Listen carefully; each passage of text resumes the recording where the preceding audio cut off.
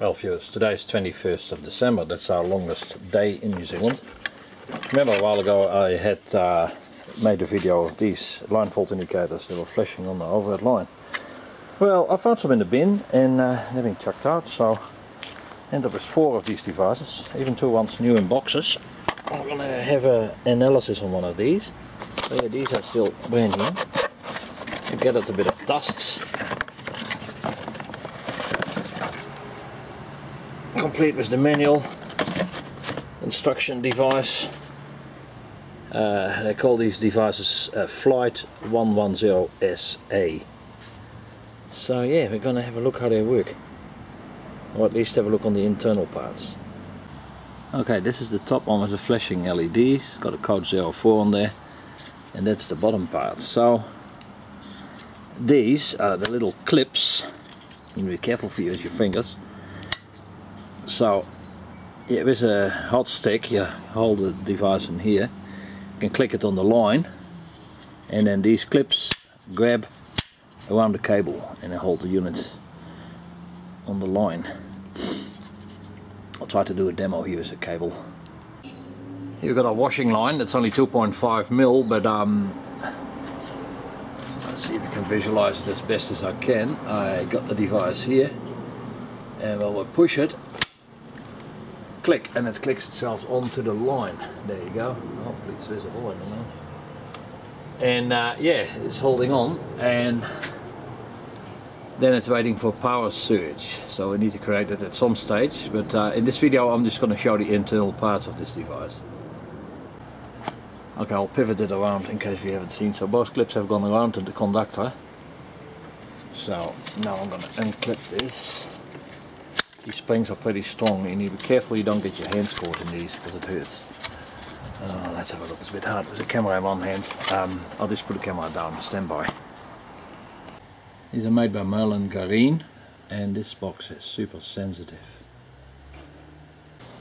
I'm going to open it up. It's actually quite interesting. There's a pin here which you can pull out. Just did the trial on this here, so there's a little pin, and then we'll twist this quarter turn, and that's it. Just a battery and a coil. Obviously the coil picks up the flux, and there's some electronics on the other side of the board, so I'll see if we can get better access to that. It looks like it's all glued together, but we'll have a closer look in it. And the container is an empty receptacle here. There's these clamps, so yeah, it's obviously that coil sitting in parallel with the conductor will pick up the magnetic flux when something goes wrong. Battery voltage check here. Tested it before. The battery appears to be good, 3.64 volts, so that's all good.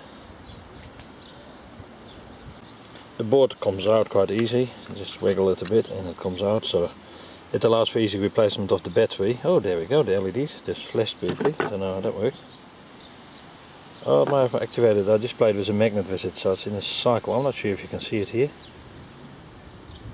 Now it's too bright here. I'll put the camera inside and we have a look at it. But it reveals quite nice components, the board. It's very well made. You wouldn't expect any better from Merlin Gerin. It's good quality stuff, so yeah.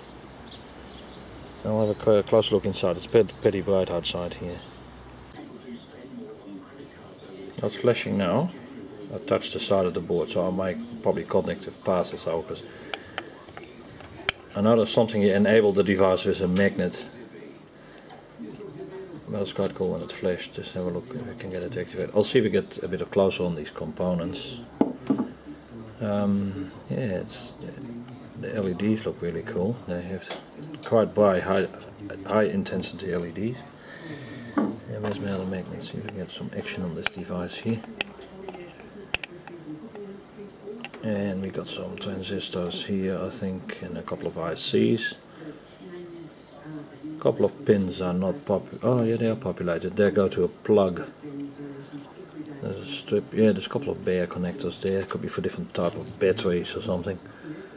Get an exotic IC. I'll try to get the details.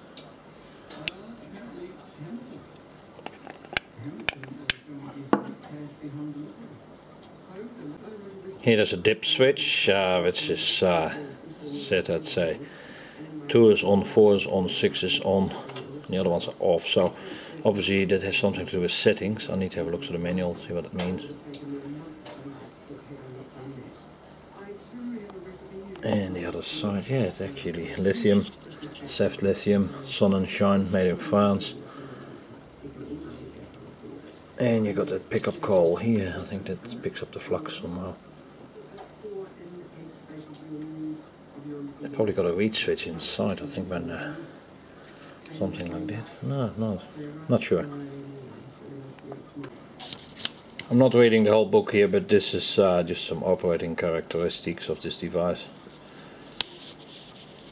I'll just show a few licks here.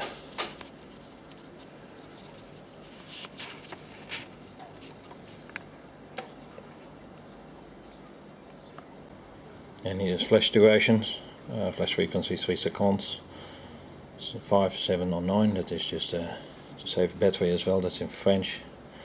Clignotement, fréquence. Interesting. Just managed to get the thing to flash. Pretty bright flash. So yeah.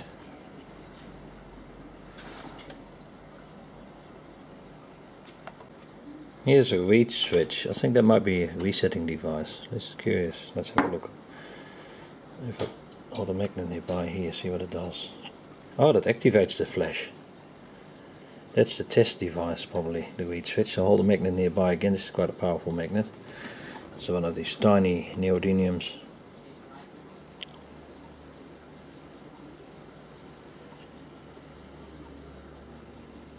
I'm still flashing. It obviously does something. I haven't read the instruction of this device, so I'm gonna put this YouTube video off and I'm gonna set it up in an electrical circuit and see how it works.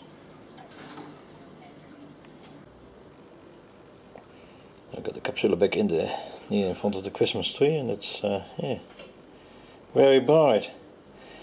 There will be part 3 on this video series, and I'll see if I can create a fault on my capacitor bank or something and to get this thing to operate actually on fault conditions. Thanks for watching.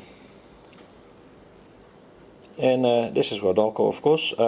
Subscribing is free, don't forget that. Cheers.